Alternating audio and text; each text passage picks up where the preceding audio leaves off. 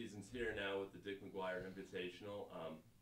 Always just first of all, just your thoughts of just getting the season started right now. Yes, we are really excited for the 2016-2017 season. We bring 4 new players in and we return all 5 players that played in postseason last year. So we have a lot of depth, 9 players, actually from 8 different countries. So we're very diverse, but we're ready to go. Have a brand new assistant. His name is Colton Lapa, and he played golf at the University of Arizona and was one of their best players on the team last year. So he just graduated and just started with us a couple weeks ago. But with him and with 4 new players, it's a fresh new start for our program. Going with the same culture, same philosophy, coaching philosophy, and getting athletic, competitive kids in here that really are playing for the University of Denver and their teammates. But UNM is going to be a great field.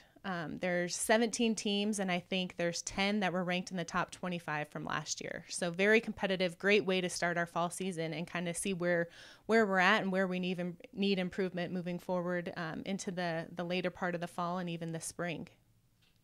Speaking of that, you guys historically like to go play in some very challenging tournaments. It just kind of seems like the mantra, of this program that competition breeds competition on this. Just like how does that?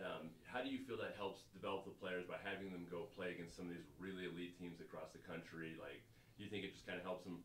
Just lets them focus on what they need to work on, so then you're better prepared when you kind of come up to the Summit League tournament. Yeah, I think our philosophy behind having a very competitive schedule, which is about top 40 in the country, is not only to prepare for postseason, prepare for conference, regionals, and nationals, but to know what we're up against.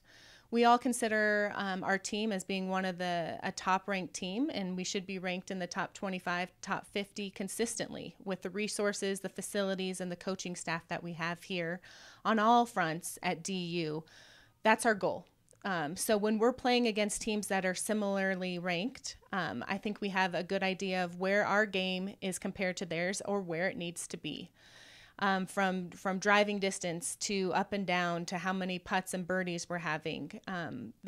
College women's golf is getting so competitive, and there's more programs that are beginning here in the next few years and even in the last couple years. So we have to continue to improve. And I believe, and our coaching staff believes, that this is the best way to continue to improve, play challenging courses, different types of grass, and see different teams. I think that when you get to the regional championship and you have seen some of these teams from all over the country, you're a little less intimidated. You know what to expect. And same thing with the national championship. So it's just helping us feel more prepared, more comfortable and confident when we get to postseason, as well as knowing, what we're up against and how we need to continue to improve.